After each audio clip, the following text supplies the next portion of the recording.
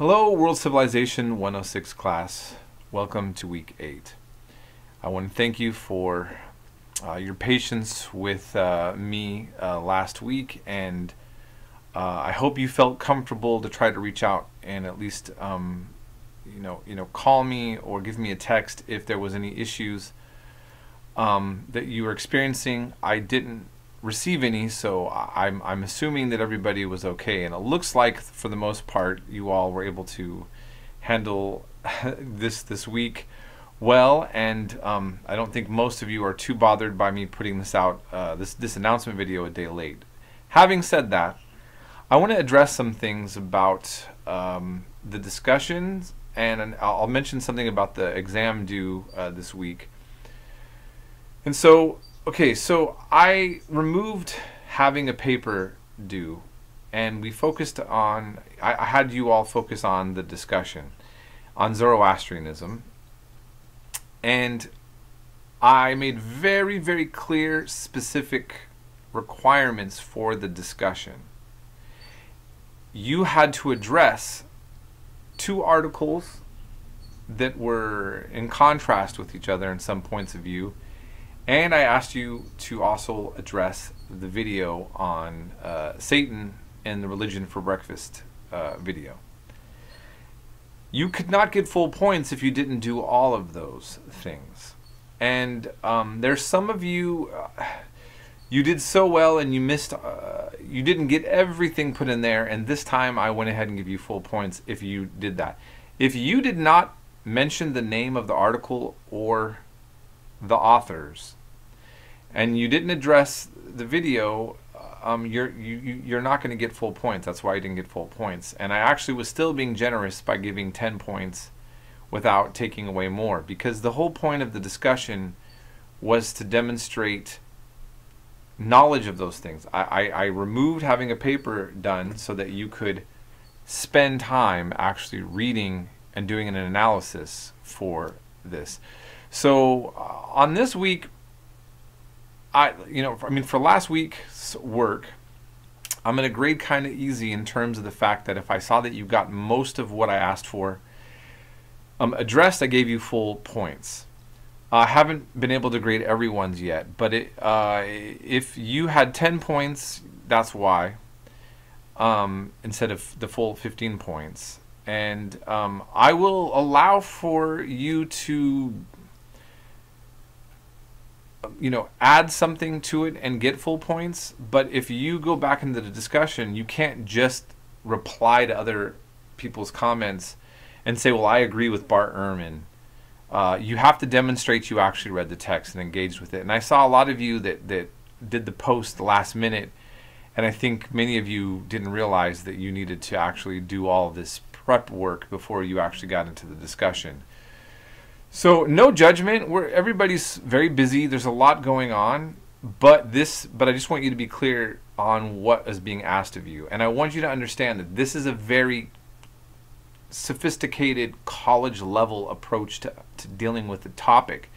I want you all to understand that high school is, you generally have the A, B, C, D, multiple choice question, and you guess, or you say, okay, so this answer, true or false. And what you're seeing, what I've been trying to show you in this class, is that historians, they debate topics, and they debate them not because there's nothing to grab onto, but sometimes there's not much. And so what I wanted you to actually get a feel for is, okay, so you have an interesting approach here where some of the scholars that we were covering said, wait a minute, just because, let's say, Judaism and Zoroastrianism or Christianity and Zoroastrianism share certain ideas that are similar, that doesn't necessarily mean that one was influenced by the other. They could be independent. And then you have another one kind of saying, yeah, but these cultures did have a lot of interaction, and so it seems kind of ridiculous to say that there was no influence if we're seeing them interacting with each other, and then they start having similar kind of religious ideas. But what this shows is that some of these things can't necessarily be proven, right? Because unless you have somebody directly from the time period saying, by the way, we just studied this other religion, it's a pretty good idea. I think I like the idea of resurrection. So I'm keeping my religion, but I'm just going to add that in. You know, but usually that's not how it works. Okay, right? So this gives you an opportunity to kind of visualize how things develop in history, and to understand where historians actually have a lot that they can look to, and sometimes when there's very little that they can work with. And when it comes to reconstructing the past and making sense of everything, right? So these are the kind of practices that I want you to get involved in. And when I have a discussion like this, that requires you actually looking at the text. And with the video on Satan, some of you were kind of just focusing on the fact that it talked about Christianity in the video, which makes me think that you might not have actually watched the whole thing, mainly because the main reason why I had you watch this one was to talk about the influence or the debate about Zoroastrianism, because that was our theme for this week, or last week, right? And so, I mean, it's okay, you didn't lose points for that, but what I'm trying to remind you is think about every time that I show a video, there might be a wide range of topics covered in it, but you can be assured that if I have a topic, like if our theme was Persia and Zoroastrianism, the main reason why I had you watch the Satan video was not the topics of Christianity, which we are going to do later on, but the possible influence of Zoroastrianism and Persian culture. And that's what I wanted you to zero in on, okay? And so I just want to remind you of that. Think about what you're looking for when we're going over an assignment, like information-wise. So yes, I want to see proof that you watch things. I said you'll get full points if you simply make 2 points made. So if you just focused on the Christian part, that's okay. But I'm letting you know that, let's say, by the time it gets to the discussion, away from the video notes, everything should be geared towards the actual topics that we're talking about. So I hope this is very clear, okay? And I'm going to maybe start doing less papers and focus more on discussions, but I might start grading a lot harder on the discussions, especially if I'm seeing that you're not doing the reading. Then I'm just going to give 5 points, because the whole point of these assignments, again, is for you to get engaged with the material and to prove it, okay? You won't lose points for getting things wrong or having an analysis that's different from anybody else's, including mine, but you got to get involved with the material, okay? Having said that, now I just want to mention the exam is this week. Really, I'm looking for about the same that I'm looking for a Sunday paper. If you figured out what to do on a Sunday paper, you figured out what to do with this. There's just more time you have to spend, just more content being drawn in. I really don't make my class set up to focus on exams, and I don't do quizzes. I have my own reasons for that. If I was required to by the school, I would do more. I mean, it's not that I don't do them, and I do value them, but I'm mainly concerned that each week you're learning all of the material we're covering, okay? And so what I always want you to do is focus on that. So the exam is worth, a certain amount of points that are more than a paper. But as you see, if you do well on my exams and you don't do the work weekly, you're not going to get a great grade, okay? If you don't do that well in this exam, but you're keeping up with your work, you're probably going to do fine in my class. And that's how I set it up. If you stick to doing the work that you need to do in this class every week, that is the key to success, okay? So, all right, so last thing I'm going to mention, we obviously have a very, it just seems like this era, I'm just calling it the COVID era now. I'm sure historians, that's what it's going to end up being called.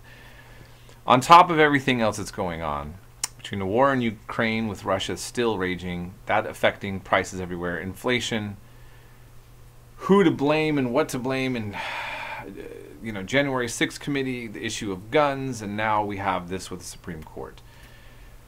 We are having a toxic brew, a mess of a lot of things that it's a very I think that most people who study history, no matter what side of the political spectrum you're on, have to be feeling you can't look at what's going on and take it lightly. And so I want you all to know that I'm feeling this with you, and I'm taking this in, and I thought, how do I want to approach this? Because I don't like to be silent on political issues that are important. I also don't like to alienate any of you as my students. I want this to be a safe space for my students. And what I mean by safe space, meaning that you know that you're not judged by your politics in my class, that you can, or your religious views. That you come into this class to learn and you're treated fair and equally, all right? So I think everybody's on board with that's a good approach for a professor to take, okay? At the same time, I'm also a human being, and I'm an American in a time that's a lot of crazy stuff's going on. And so then there's the other question, should I not use this platform to try to like make one statement or the other? What I thought about doing here is what I'd like to, because I have grown up I've been around very different communities, and my political evolution and my spiritual evolution have been unique, I guess you could say.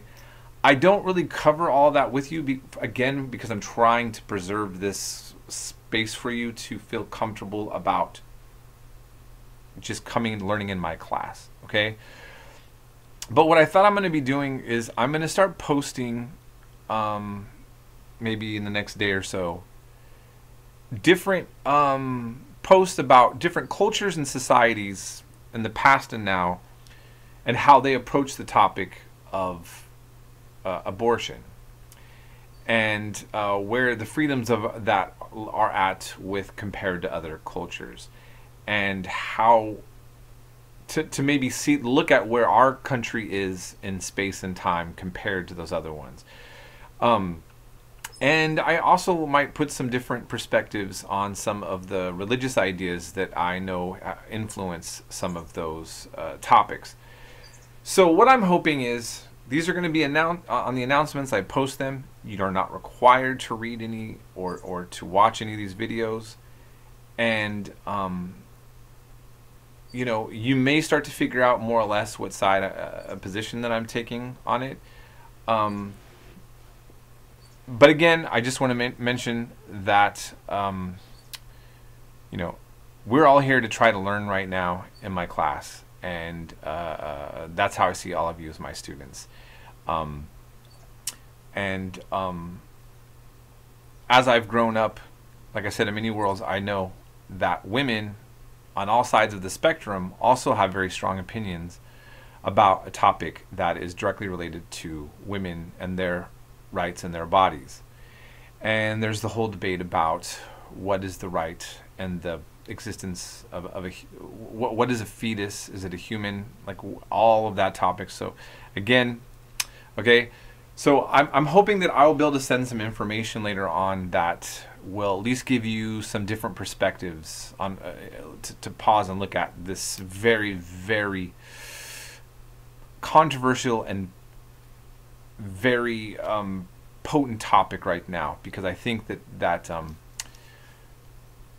the direction that everything is going in makes everything in America feel a little uncertain on many levels. So anyways, having said that, peace and blessings be to all of you in my class, and may your day be going well, and we will be in touch.